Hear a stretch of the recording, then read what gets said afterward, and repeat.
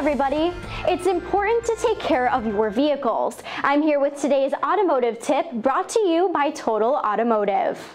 Is your vehicle in need of an oil change? Owner Tom Shortino is here to tell us how often you should get this done.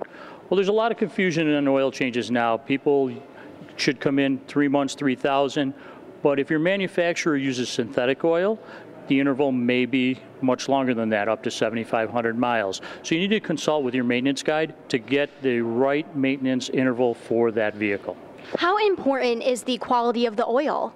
With the newer cars, oil quality is very important. We also see where a lot of cars come in with check engine lights because they did not get it done in time or they used the incorrect oil in the vehicle.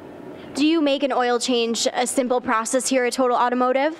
When we do our oil changes, we do a full maintenance check and we give the customer a report when we're done that goes through everything we found on the vehicle when it was in the shop.